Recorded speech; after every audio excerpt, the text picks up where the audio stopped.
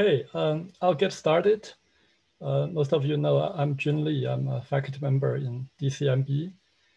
Today it's really my pleasure and my honor to introduce our good colleague and friend, Jian Ma.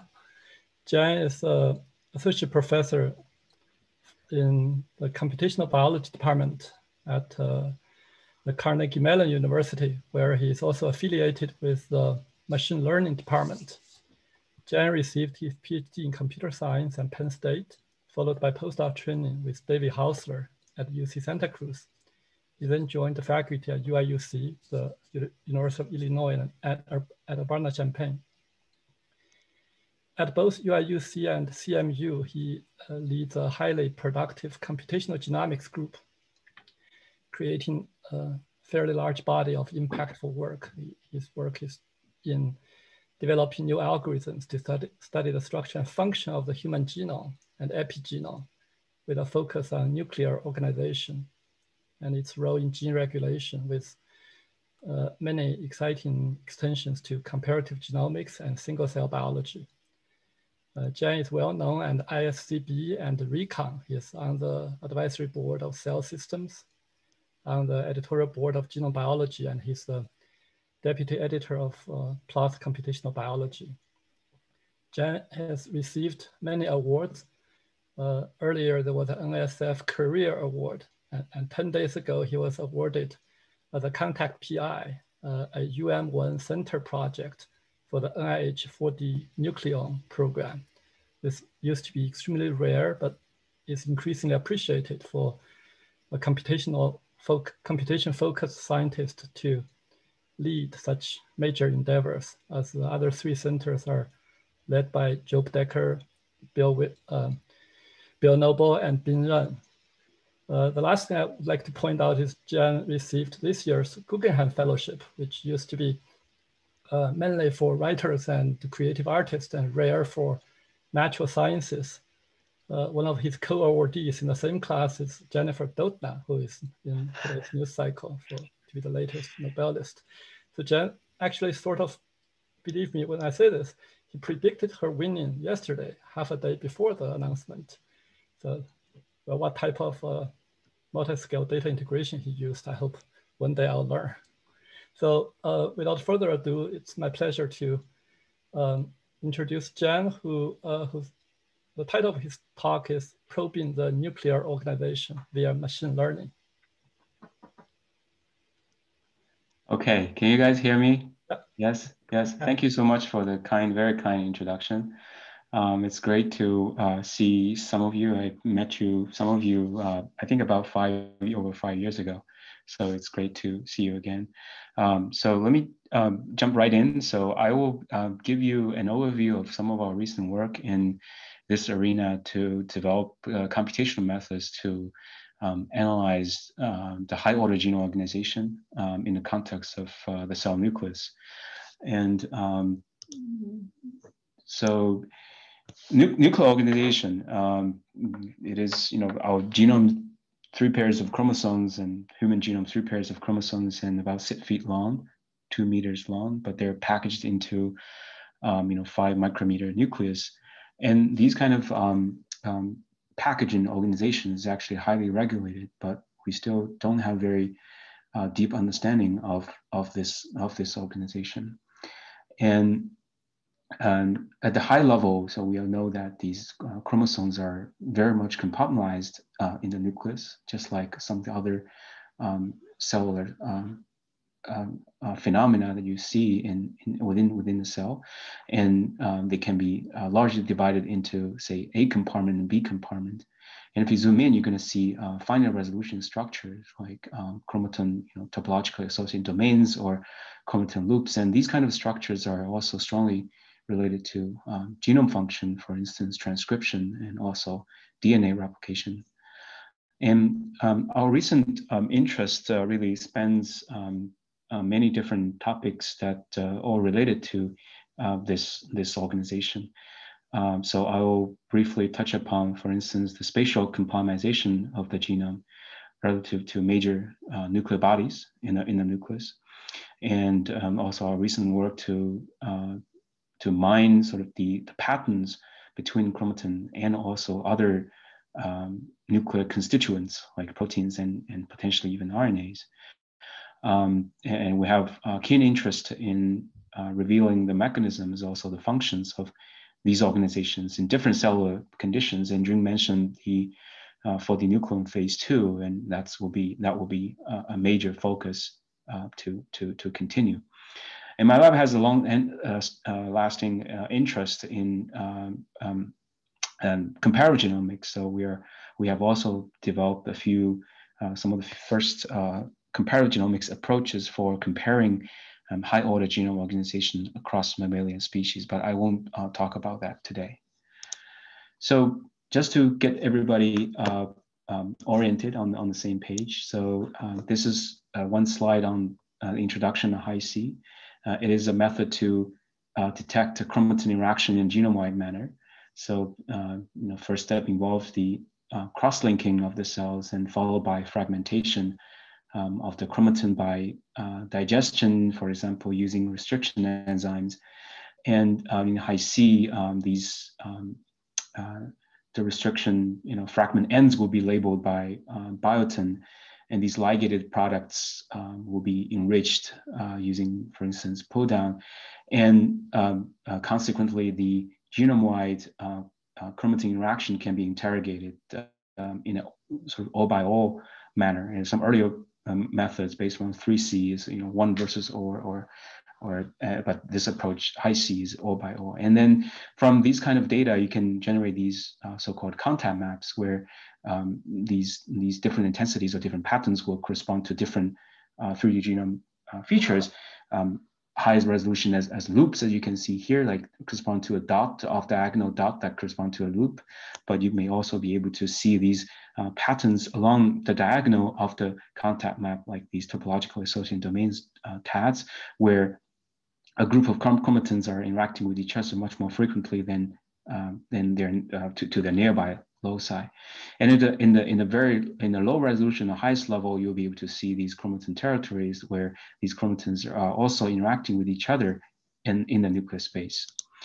More recently, there are also new developments, because I want to give one slide introduction, because I will touch upon these technologies for ligation-free methods for mapping the chromatin interactions. And the advantage of these approaches is that they can capture the interactions that go beyond the distance of direct ligations in Hi-C.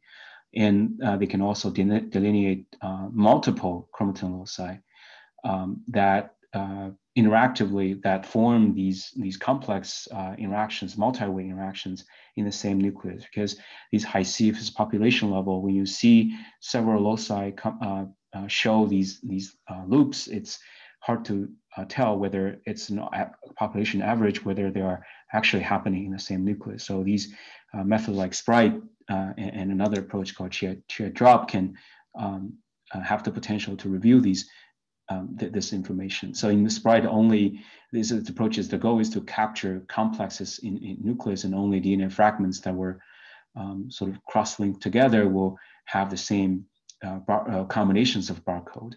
And by reading out these combinations of a barcode with the same barcode and these sequences that are involved, you read out the chromatin loci that are involved in the same complex as a multi-way interaction.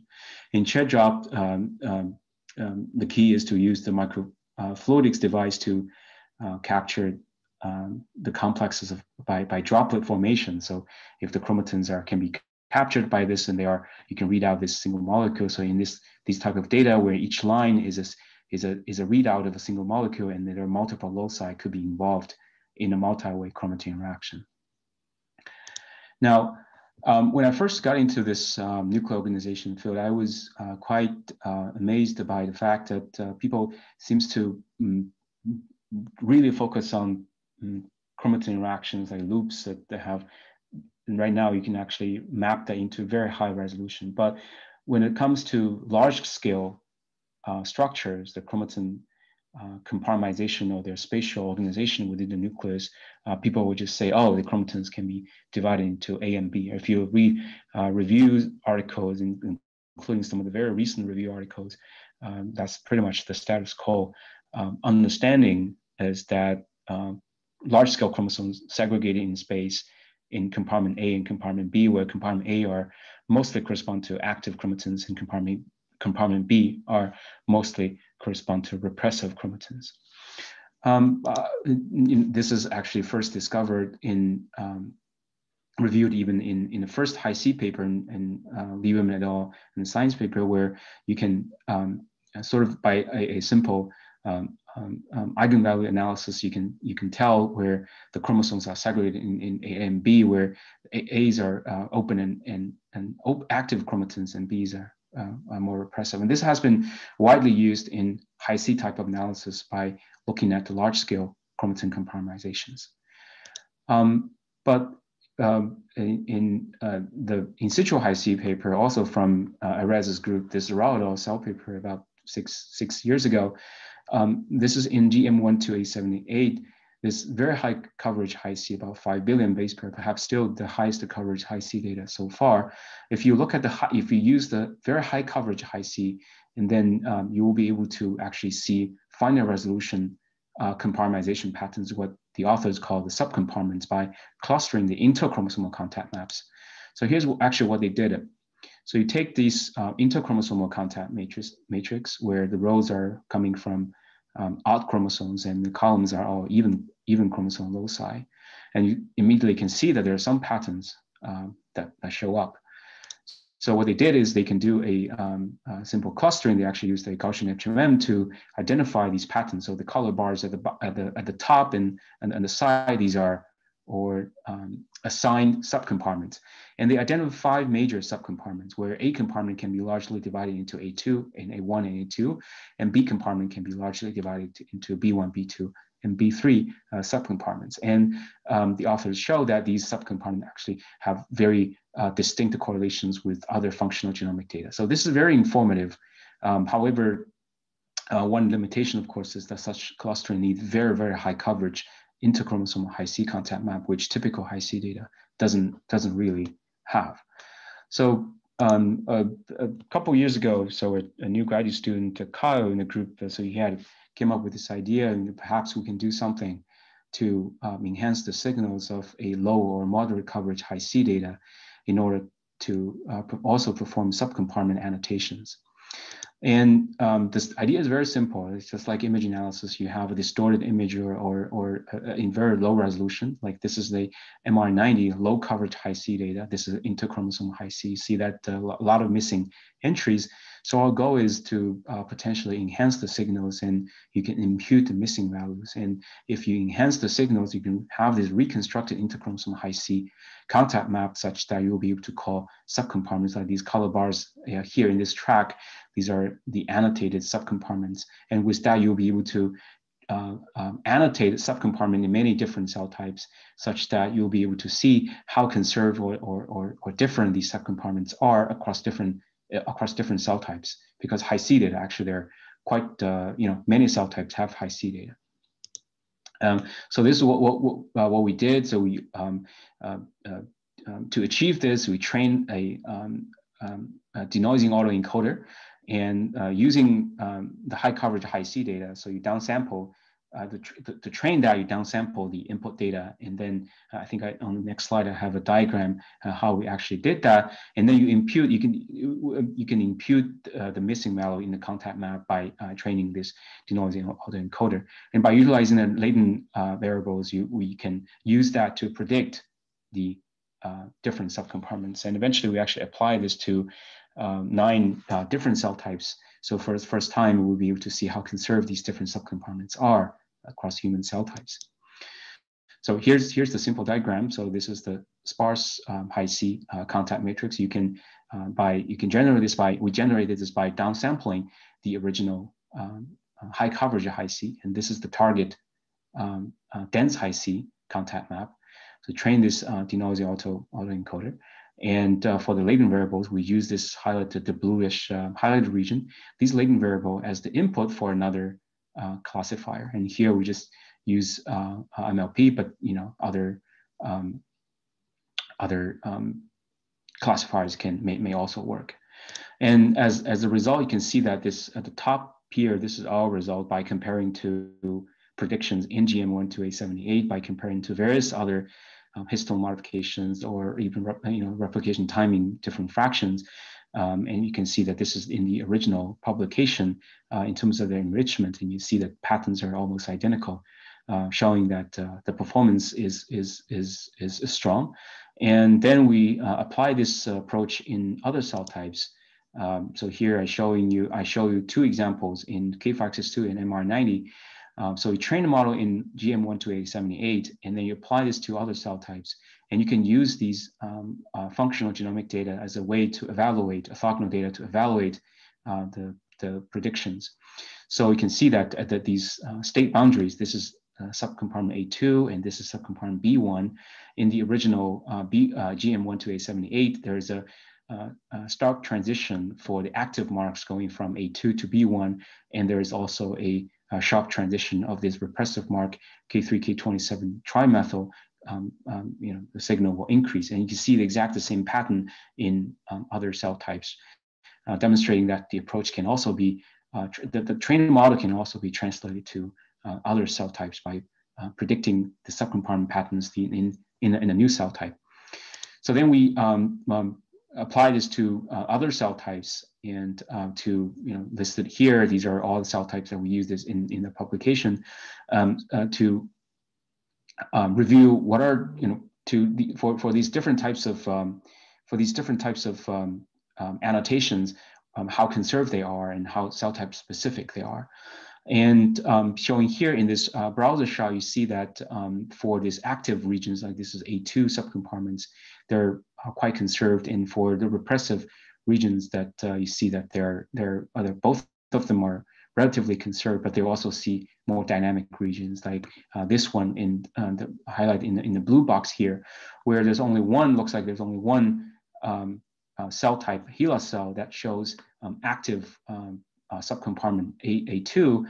So you can actually use other functional genomic data as a way to assess how reliable the predictions are. And you can see that if you look at the replication timing here, and only in HeLa, the replication timing is early, indicating that it's more likely that this chromatin is towards the nuclear interior. You can see that the active mark is 3K27 acetylation, also more enriched in HeLa cells.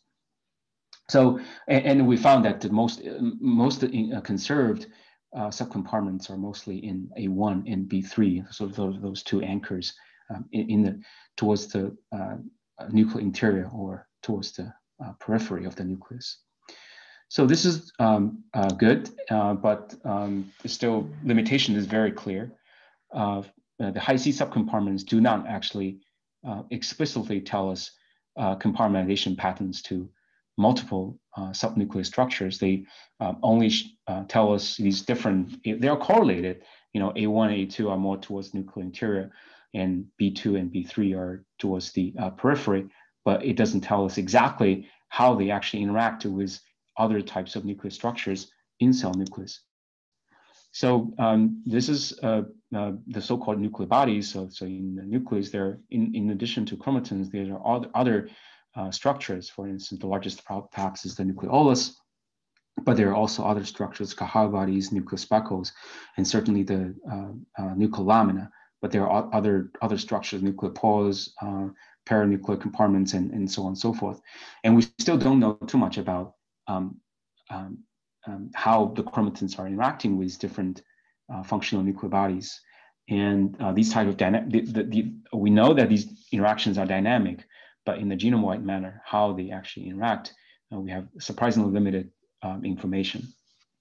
So we have made some advances in terms of integrative analysis to combine several different genome-wide mapping data to tell us how the chromosomes are spatially organized in the nucleus relative to multiple nuclear bodies. And for this is really building upon our collaboration with Andy Bellman and Basban Stinzo from the first phase of our 4D nucleon project.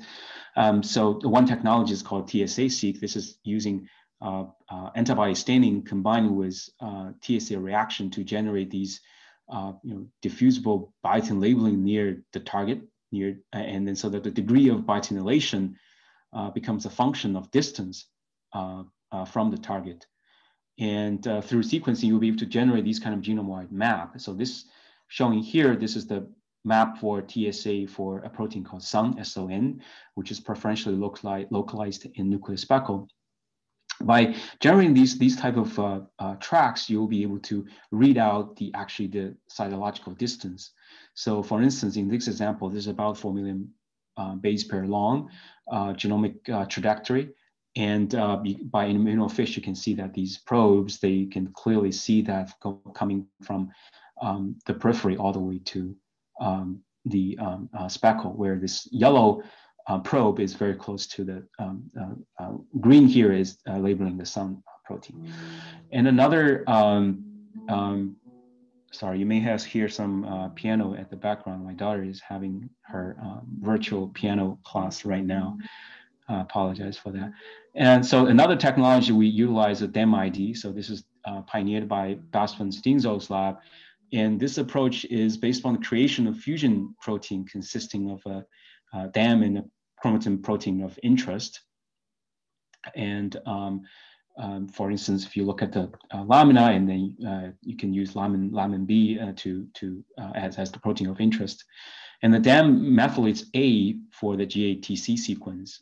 So it will leave a unique methylation tag, and then it can be detected by methylation sensitive restriction enzyme. So you can generate these kind of sequencing plots here. If the signal is high, it means that it's closer. It has higher interaction, higher a contact frequency to your target. So our goal, and these methods can be used to target different nuclear bodies. And right now, as long as you have you know the protein to target. So right now we actually have generate data for nucleus speckles, nucleolamina, nucleolus, these three different nuclear bodies. So our goal is actually, the goal is quite straightforward. Is if you have these different tracks, can we generate a genome-wide segmentation where different colors are indicating their different spatial positioning in the nucleus relative to these different nuclear bodies. And we designed an approach called SPIN, and stands for inferring spatial localization patterns. So the input will be the tracks, the type of data showed on the previous slide, TSA-seq or DEM-ID. And we also used a high C as part of the input. And these will be fed into a model, actually is a Markov random field using a graph representation where the nodes are represent nodes are represent genomic loci, and the edges are representing whether or not they're adjacent on the genome or whether they exhibit high C interactions. And the states are hidden a priori, and that's something we want to review. And then these hidden states represent the spatial patterns relative to multiple nuclear bodies. So here's just the formulation. There are hidden states of the nodes, and there are node potentials and edge potentials. And this is a typical MRF, and we use belief propagation to loopy belief propagation to solve this, and then to assign these different states to different genomic loci. And this work has been posted on bioRxiv. So just show you some summary of the results, and we end up with 10 different states by applying this approach in K562. This is the cell type that we have most data sets so far: DEM-ID lamin B, DEM-ID nucleolus, TSA-seq lamin B, and also TSA-SON. So you can see that these states, they show different distributions in terms of their signals across different, for these different input data. And these different states certainly represent very distinct and unique spatial localization patterns. And this cartoon basically shows, correspond to the colors, where they are in the nucleus, just give you a sense, their relative distances and interactions with different nuclear bodies, nucleus speckles, nuclear lamina, and also nucleolus. By comparing to the fish result, you can see that these states do show very strong spatial positioning patterns. For instance, lamina and speckle, perhaps not that surprisingly, but you can also see that even some of the more subtle states, like what we call interior active states, where it's actually in the interior, but it's not that close to nuclear speckle. You can see that clearly that they're not that close to the nuclear speckle. They're a little bit away, but they're also not close to the periphery. They're kind of in the middle. And one main finding is that these states, they stratify the histone marks and also Hi-C subcompartments that I presented earlier. And if you look at these, the rows are different states, and then the columns are different histone marks here in this slide.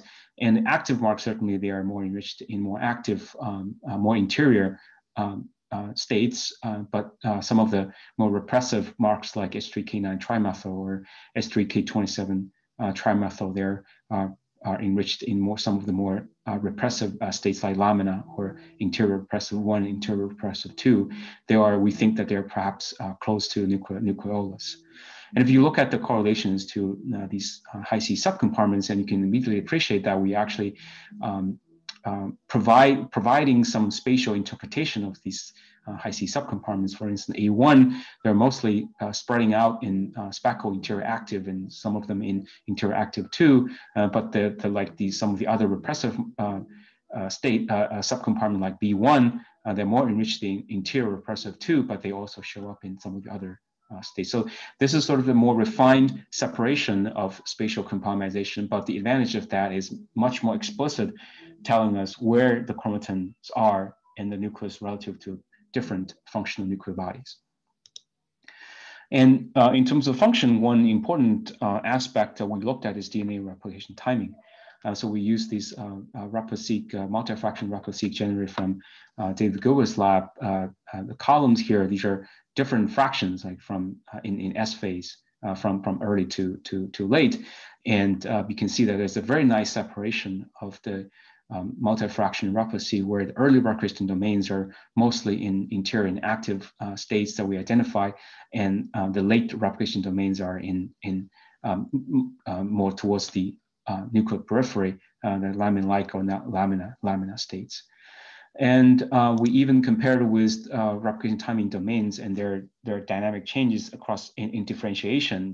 This is an earlier work from Dave Gilbert's lab looking at ESL differentiation.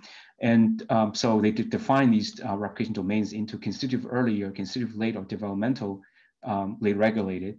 Constitutive early means that during that differentiation, that genomic region always exhibit early replication patterns. And we found that for speckle and interior active and more towards the interior, then there's much higher fraction of the constitutive early replication domains. And the constitutive late domains are more towards the lamina and lamina-like states, but the developmentally regulated domains are spread out in sort of in the middle of the nucleus.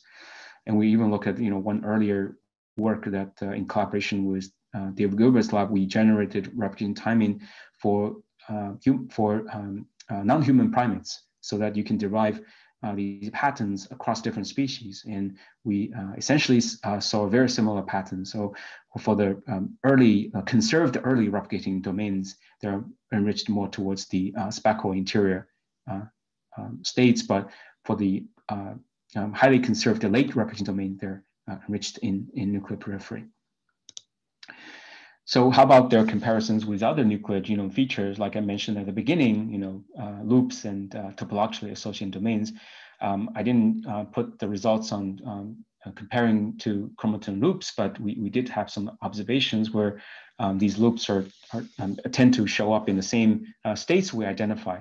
But here's one screenshot showing an example by comparing to topologically associated domain TADs. So one major observation is that if the chromatin region is more towards the nuclear interior, like speckle or interior active regions, these TADs are more fragmented. They're more they're denser and they're smaller. These TADs, they're more active. While if the chromatin is more repressive towards the nuclear periphery, lamina-associated domains, and then the TADs are larger. And they're sparser in terms of the number of TADs in that region. And we also compared with the Hi-C subcompartments I showed you earlier. Like in here at the bottom, these shows the Hi-C subcompartment annotations across different cell types. And we saw that if the spin states that we identify are speckle or in lamina, then they're more conserved, right? They correspond to conserved B3 subcompartment or A1 subcompartment. But if the spin states are in the middle, interior state, interior repressive, interior active, then they're also more dynamic across different cell types by comparing to these subcompartment annotations. So this is sort of chromosome spatial compartmentalization, only looking at the chromatin spatial patterns in their interactions and their interactions with other nuclear bodies. And so in emergent direction in functional genomics by looking at these regulatory elements is to look at these regulatory elements in their nascent nuclear context, in their nuclear organization context. So there's observations including genomic assay approaches and also some live cell imaging approaches to look at these patterns. But in terms of the algorithms that how to look at these in the genome-wide manner, perhaps by utilizing a lot of these publicly accessible data sets, it is still relatively lacking. And then we developed this approach, what we call MOCHI, and this is published earlier this year on Genome Research, actually also made a cover. And this was led by two group members, so former postdoc De Chao and also graduate student Loci. So the goal is a very straightforward. We want to integrate chromatin interaction that can be reviewed by Hi-C, and also the transcriptional regulatory network. So we wanted to identify some spatial patterns that it's a combination of the two. So what we call these modules is what we call heterogeneous interactome modules. It's heterogeneous because in these modules, we're not only looking at chromatin loci, but we also involve transcription factors. And these are interaction modules. They're sort of a network module. We want to identify these type of genomic loci that come together in space. In the meantime, they're regulated by a group of same or similar transcription factors. Like in this case, you can see what we call two modules or two hymns. One is on the left and the other is on the right. And then they share some of the transcription factors. So the transcription factors can be reused in different modules. So essentially, our goal is to identify a group of these kind of modules where a group of genes are spatially closer to each other than expected, and they're co-regulated by the same set of transcription factors.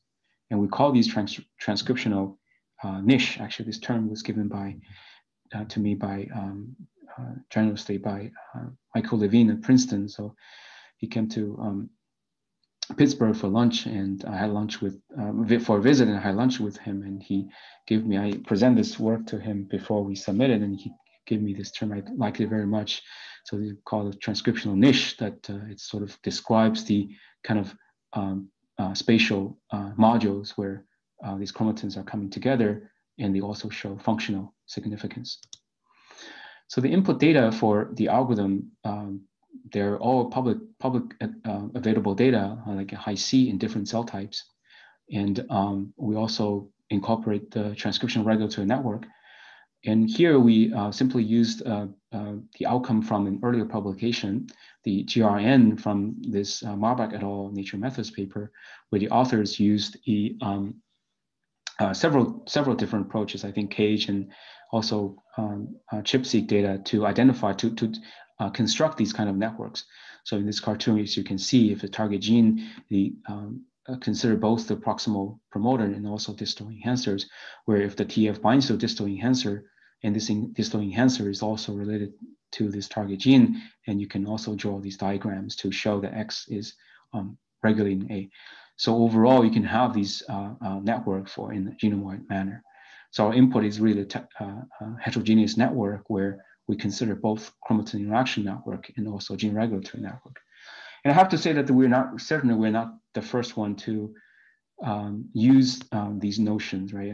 I'm giving a talk in Michigan, so I think really to acknowledge the Indica's work, and then some of his earlier papers that I think one of his review paper on molecular system biology about 10 years ago, it was really illuminating and inspiring for us to develop this work. And also more recently, there's some experimental work that people also observe these patterns or phenomena. Some people call it the nuclear condensates or enhancer hubs or enhancer cliques and some other names. And more recently, I think this week I saw a term called HICE, HICS, like highly interconnected enhancer domains.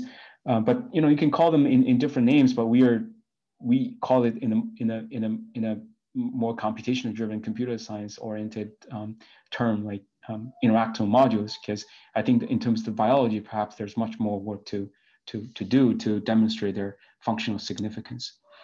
So, okay, so a little bit on the algorithm itself. So perhaps we all know these, how to say, community detection, right? So there's a lot of work in the field, and including some of the really pioneering work from Michigan. So like in this network, how do you detect these different communities, right? So conventionally, you try to partition the graph, like in the simplest, and if you want to partition the graph into two clusters, you want to minimize the number of times you go across these edges, but maximize the number of edges within each community, right? And you can generalize this to multiple multiple communities. And this has been widely used in social network in various application domains. But more recently, this is from Yuri Laskovich's lab at Stanford, this Benson et al. Science paper. What they did is they, instead of looking at these individual edges, they introduced these motif clustering in graphs. So what it shows is that in social network and also in some of the other networks, these triangle motif seems to have a clear advantage in having these communities, community detection in these complex networks. So the idea is the following: rather than minimize the number of times you cross a single edge, you try to minimize the number of times you disrupt the triangle motifs. So here, like you go across this, you partition this graph into two parts, you will have to disrupt the sum of these triangle motifs in the middle. So the goal is to minimize this quantity here, showing here. So the number of motifs that are being cut or being disrupted in your groupings, but maximized the number of motifs within each group. So we look at this work, and it was really inspired by their algorithm. So we made some adaptations and changes to their original algorithm, but the concept is very similar. And here's the adaptation. Rather than using a motif, we actually came up with this 4-node motif, where these 2 nodes are the genes, target genes on the chromatin, and there are also 2 other nodes represent transcription factors. And these are the edges that are involved in the motif.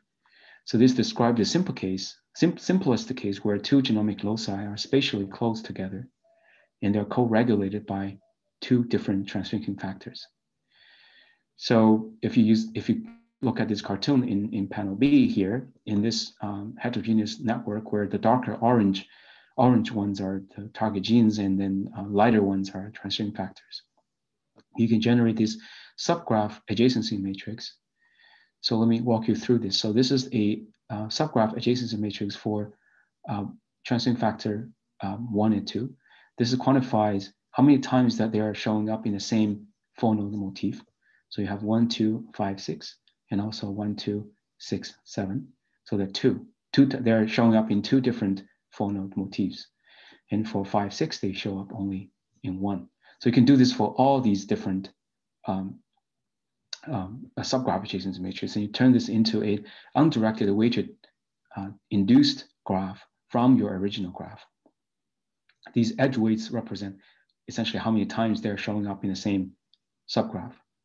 And then you can do a typical, let's say spectral clustering of the original graph. And then, for instance, this original graph can be divided into 2 modules, hymns, what we call. And we have some heuristics we employed in order to achieve the fact that we allow overlapping transient factors between different modules. So we call this algorithm loci. And so this is essentially the essence of the algorithm itself.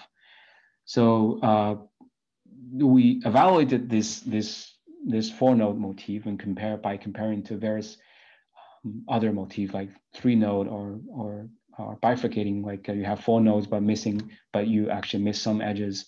And we show that this motif has advantage in terms of revealing the type of structures we want. In the meantime, we also show that these 4-node motifs can, for the modules, better reflect functional connections to various other aspects as compared to gene regulatory network clusters, right? In the traditional gene regulatory network, you can also identify these clusters where a group of genes are constantly interacting with each other, for instance. And we show that in terms of DNA replication timing, they show more coordinated replication timing functionally between each other within the same hymns as compared to GRN clusters. And they have also high enrichment for some of the functional variants like EQTLs and also GWAS hits. I think in E, this is in GM12878 and also K562, these are blood-related SNPs that are more enriched in the hymns that we identified. And these modules also show a very interesting spatial preferences. And perhaps not surprisingly, a vast majority of them are located in the active compartment regions in A compartments. So for the percentage of hymns where the number of genes are in A compartments, you can see that they're mostly in A compartments, the vast majority of them. And this is also reflected by comparing to the TSA-seq data I showed you earlier. The x-axis here, the sound TSA, showing the distance to nucleus speckles, and then y-axis is the lamin B TSA, showing the distance to nuclear lamina. You can see that over majority of these are closer to nucleus speckles. However, we also saw that there are these modules that are away from the nuclear interior. They're actually close to nuclear periphery. And we look at some of them in detail, like showing on the right-hand side. This is one example where you see that there are genomic regions, like showing here. These are the genes. These are, sorry, at the top, these are the genes, and these are the transcription factors that bind to these target genes. And in this HIM 541, you can see that the two genes are on the left-hand side, and there are 3 or 4 on the right-hand side. And their long-range interactions are reflected in the high-C contact map. And overall, if you look at these genomic tracks, they are actually, overall, this region is close to nuclear lamina. However, in these gene regions, they are coming off the nuclear lamina. They're going towards the nuclear interior, as reflected in these signals. And if you also look at the AB compartment, you see that they show active compartmentalization patterns. So what happens is that if you think about these chromatin trajectory, this overall chromatin is attaching, like mostly attaching to the nuclear periphery. However, for some of the genomic loci, they're coming off the nuclear periphery, and they show some large-scale, long-range interaction between them, and some of them may be mediated by these transcription factors that are listed here, even though the exact function has yet to be disclosed. And then we ask, for the genes that are, say, they're always in these different in these modules, and versus the ones that only show up in some of the cell types. And we found that if the genes are always in these modules across 6 different cell types here, or 5 different cell types here, they have some very unique functions. They show they are essential genes, or they're more likely to be housekeeping genes. Although we also observe that there are genes that do show cell type specificity. For instance, here in this plot, all these genes are close to nucleoli in GM12878. But if you look at their distance, to nucleus buccal and nuclear lamina in K562, you saw that some of them actually are pretty close to nucleus buccal. In particular, this module 276, right? So it's 2267. It's actually very, very close to nucleus buccal. So what might happen is that this module, the genes in this module change their position between these two different cell types. They are closer to nucleoli in GM1278, but they switched position in nuclear localization in K562, closer to nucleus buccal in K562. So to summarize this part, we think that this approach may be an interesting, some kind of pattern mining framework that can allow us to integrate functional and structural features. And so we're not only looking at enhancers or genes, but or we're not only looking at loops and tags, but something perhaps in between. You can integrate the observations from both and then identify some interesting spatial patterns, especially if they are dynamic or they're conserved across different cellular conditions. But of course, what are the formation mechanisms for these structures, right? For these structures, and are there cis or trans factors that are mediating these interesting patterns? And the short answer is that we don't know. And this actually will be one of the main focus that in our next phase for the Nucleum Consortium. And earlier last year, I wrote a preview article when David Gilbert's lab published their early replicating control element, a type of cis element that control replication timing and also 3D genome organization. And so we lay out with my colleague Jian Duan at University of Washington, we laid out some of these perspectives in this article and essay. And if you're interested, take a look. So the idea is that we think that there are many factors that may be involved in regulating, modulating both the genome function and also 3D genome organization that are intrinsically intertwined. So in the next, last couple minutes, I just want to mention this very recent work from graduate student Roche. This was published in Cell Systems and also showed up earlier in Recon. So at the beginning, I mentioned there, in addition to Hi-C, there are emergent technologies that can measure multi-way chromatin interactions at single nucleus resolutions. But the analysis tool is actually quite limited so far. And we designed a machine learning algorithm to improve the quality and also can facilitate a lot of subsequent analysis from these, say, chair pattern, chair drop and sprite data. So these data are quite noisy and there could be missing information in it. So the idea is whether we can train a model to denoise the original data. By denoising, meaning that we want to reduce the false positives and false negatives. And we can even do predictions. If I give you 3, 4, 5 genomic loci, you predict whether or not they're going to form a multi-way chromatin interaction. So I often use the analogy in social networks, and on Facebook, where you have these group chat, right? You can, you use WeChat or other messaging tools. You can form these group chat. So the task is like, I give you a few individuals, their information. Can you predict whether they're going to form a group chat, right? In these apps. So here, that rather than group chat, we are predicting whether they're forming these multi-way chromatin interactions, like I'm showing you here. So with this, first we can predict these multi-way interactions, and we can denoise the byproduct as we can denoise the original data. And we, as a representation learning, you can also generate embedding vectors for the 1D genomic loci, and these embedding vectors could be used for various other tasks, right? Say, simple as clustering, or you can use it for other predictive tasks, for example. So in the interest of time, I probably will skip this slide, just show you some results, but just to mention that a key structure here we use is a type of hypergraph representation learning architecture we published actually also this year in a machine learning conference called ICR iClear. And so the idea is that very briefly, so you can decompose these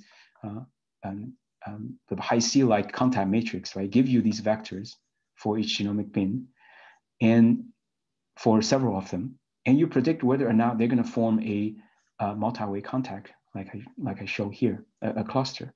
Of course, the tricky part is how you actually generate the negative samples, and the positive samples are straightforward because they are observed in experiments, or at least some of the ones that are more reliably observed in experiments. But negative samples could be tricky. But we devised some approaches that we think mitigates some potential biases and problems. So if you're ever interested, you can look at both of these, the iClear paper, Sagan, and also the Cell Systems paper. So here's just some results to show you that the method actually works quite well. This is the original sprite. You can see that if it's off diagonal, the pattern seems to be obscured by seems to be skewed. So it'd be great if we can clean this up. You can reduce the false positive and false negative. And so this is the result after we denoise using, we call our method matcha. So sprite is developed by Mitch Gutman's lab in Caltech. And you can see that after you denoise the sprite original data, if you compare with the, and you aggregate them, if you compare with the population high C, you can see the patterns are clearer, and you can see much more similarities between sprite and high C. And we use some more quantitative approach that using this Stratton adjusted correlation coefficient, SCC, that to quantify the similarities. You can see that matcha denoised contact matrix shows much higher agreement SCC score with the population high C for different types of interactions in terms of their pairwise distances. And we can even also use this for de novo predictions. Here's one example.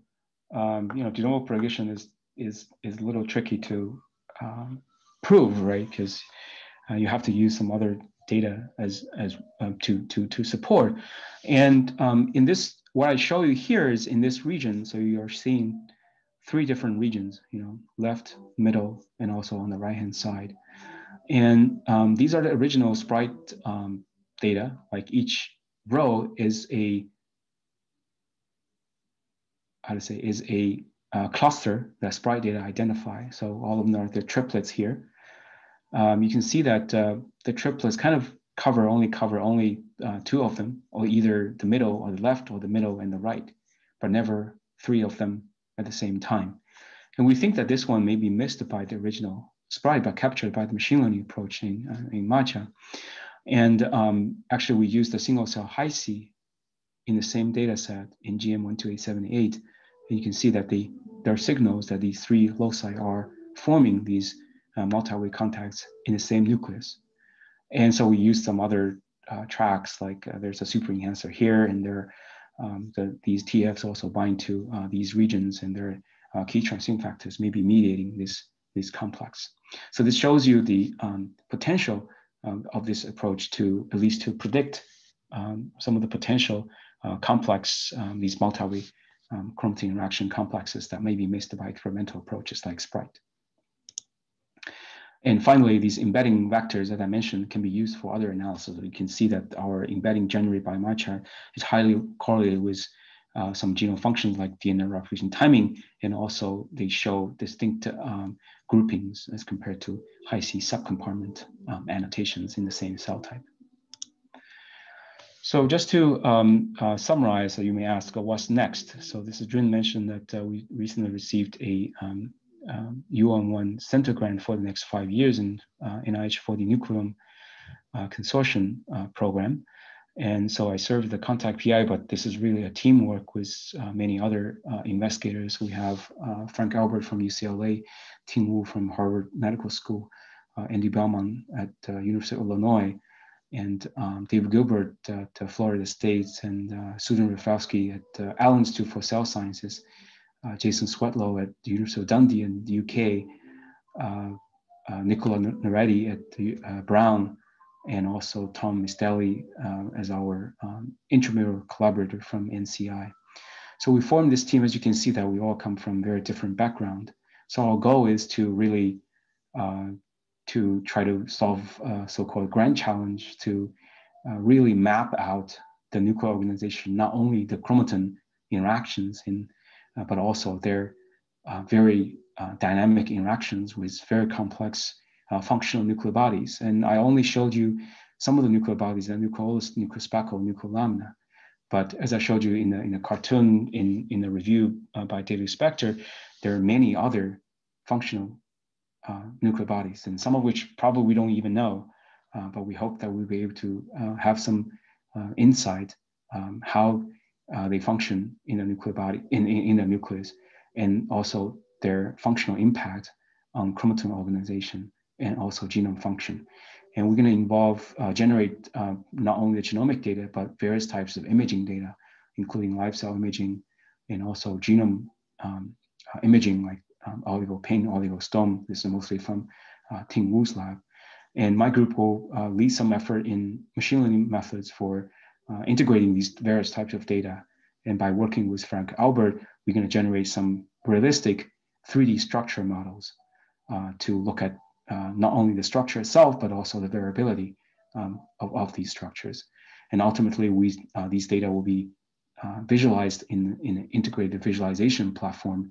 And we want to capture various types of biological processes, developmental process, cell cycle, environmental perturbations, and our predictions can be validated using genome engineering.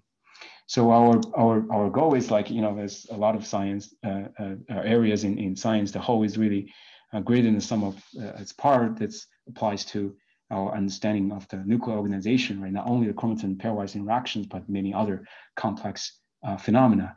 But it also applies to, I think, different labs. This is a team science that we hope that collectively we're going to produce something quite unique and interesting to the field. And so in the end, I would like to encourage you to visit our visualization tool that we're still developing. This is really a effort by Xiaopeng Zhu in my group, and in collaboration with Jason Swedlow's lab, who developed Omero system. It's a large-scale visualization for microscopy images.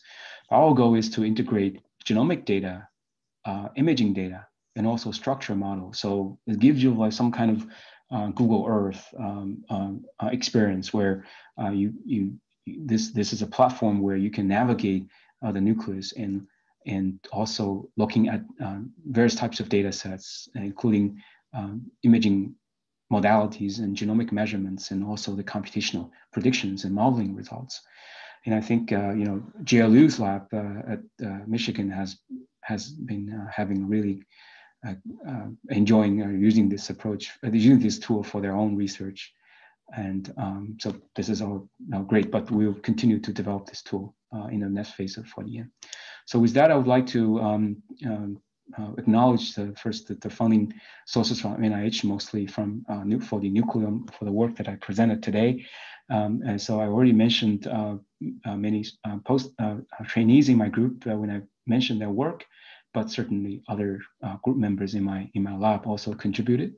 And these work would not be possible without collaborations with our collaborators within the first phase of 4DN.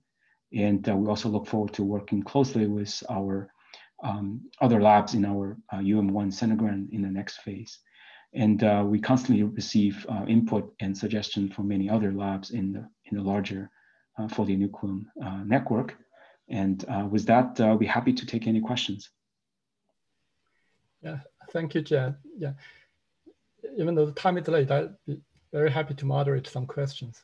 Yeah.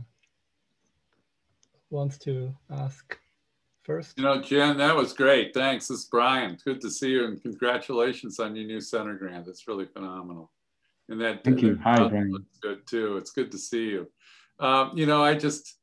It looks like the speckles could be transcription factor, transcriptional condensates.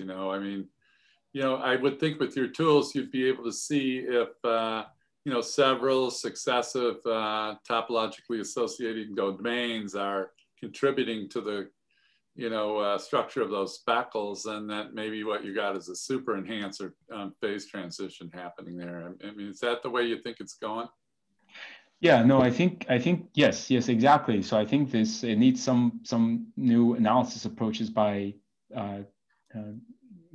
integrating these different features and including TADs and loops and also their spatial positioning, and to identify these patterns. And as I mentioned, we're particularly interested in the say formation mechanisms, why these things are happening, and what are the important factors. If you want to perturb, let's say you want to do an experiment, you want to perturb something, what kind of factors or sequence elements you want to perturb to show that they're important for the maintenance and stability of these structures. But you're absolutely right. We're looking into some of these structures, and I think they're all kind of intertwined and they're all connected, right? The spatial context is important for loops and TADs.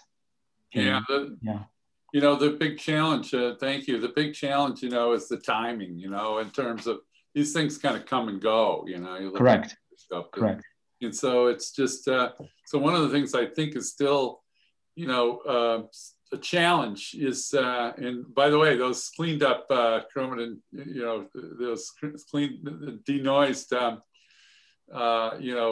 images that you showed are really quite remarkable, but they still are made up by a collection of different cells that might have different chromosome states that aren't, even synchronized with one another. I think that's an important. That's a big problem. That's an important point. And then we are also exploring some of those directions to deconvolve that. For instance, I didn't present, but we have some ongoing work in looking at single cell Hi-C and some of the other single cell assays in that direction to look at, let's say, in a cell population that may undergo a quite dynamic processes, and to see how they actually change, and certainly some of these insights can be used to can generate candidates for live cell experiments. Yeah, no, it's really exciting. Congratulations again. We're going to can't wait for you to come visit. And I see that one dinner shot that you showed was prior to COVID, Oh, man. Jay, looks like you have a question. Oh, we have a question from the audience. Okay. Yeah, Jian, can you read it, or should I read it for you? In chat.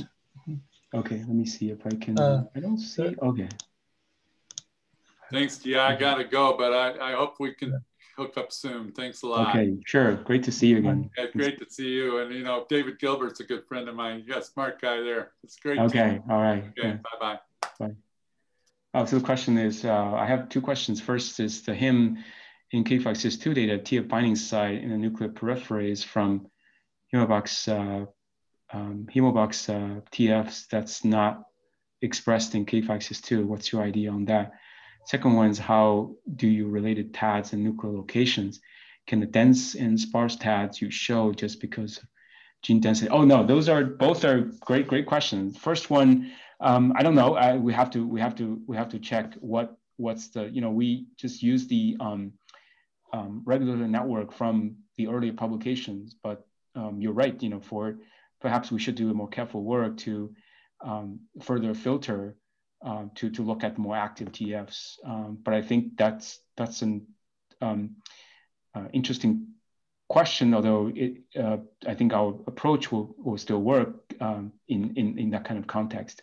The second question is important. I don't have a clear answer. We are also looking into some of that. I think gene density or the the chromatin itself, they're more active, is certainly one factor. You see that this has also been observed in other TAD-oriented works, that people look at these TADs and hierarchical TADs and sub-TADs, and certainly in more active regions that you see more hierarchies of TADs. So that's one I guess it's not really an explanation, but it's a confirmation that these observations can be also be observed in other types of analysis. But why that's happening, or I think I don't have a clear answer. May I ask another question quickly? Sure, Jian. So I feel a lot of this 3C or high C method is limited to pairwise comparison is due to the short rate sequencing. So with a lot of the new like nanopore long rates and new technology allow you to like interpolate this, interpret this high order comparison. Do you have any comments on that? I saw some recent work that people are using nanopore and also PacBio, right, to read out, let's say, multi-way. There's a method called, I forgot the name. There's sort of like it's like some kind of walk that you can probe multiple loci at the same time because the read length is longer, and that certainly can perhaps potentially go beyond pairwise. But yes, I think, I think, I don't know if that answers your question, but I think there are data sets like this that, that I think long reads will be helpful, particularly for these multi-way contacts. And Job Decker's lab, I think, also has a recent paper specifically using the PacBio reads to look at, let's say, these different chromosomes, whether they entangled these interactions or not, right? If the reader long enough, you'll be able to read out more, beyond pairwise interactions. Yeah, I'll follow up on that. I think it's really important to have Oxford-like long read to validate your suspected multi-way interaction. But near the end, you talked about how you seems to see multi-way interaction in the same nucleus. I think that's really a big deal because with prior bulk data, you can always suspect it's cells not synchronized for cell cycle. That's right. That's right. Yeah.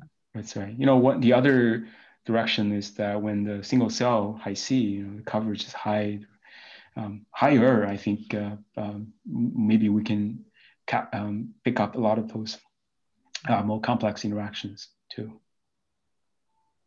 Any other questions? Hi, this is Tom Crapola. May I ask a question about the difference between time variability as in dynamics and in cell-to-cell variability as in population variations? You mentioned a little bit of single cell analysis data, and your ambition is apparently to connect with the imaging data. Do you think that there are ways in which the sequencing data can provide distinctions between time and population variability? Yeah, so, I think single cell high C, I mean, GLU has already done some work in looking at single cell high C by developing new approaches to represent each cell. And then, for cells that are undergoing cell cycle, you can already see that their 3D genome organization are different, that because they're in different S phase, for instance, and then you can see that they're globally they're different, and but I think there are still challenges. For instance, the resolutions are relatively low at the moment, so perhaps at the moment most of the analysis that can be reliably done are you embed the entire cell, and then you look at their global grouping and patterns. But if you want to narrow down to individual features like tags and loops, and I think it will be becoming possible. But right now there are still challenges. So I don't know if that answers the question, but I think there are data sets and technologies that can be used to answer those questions, right? Both to look at the differences in the cell population, but also if a cell population is undergo some biological processes or it as a response to external perturbations. Other questions? Well, that concludes our seminar, Jian. Thank you so much. All right, thanks very much. Thank you for all your attention. To come in April, so that got scratched, but we're glad to have you now. Oh, okay. Okay, have a good evening. Thank you very much.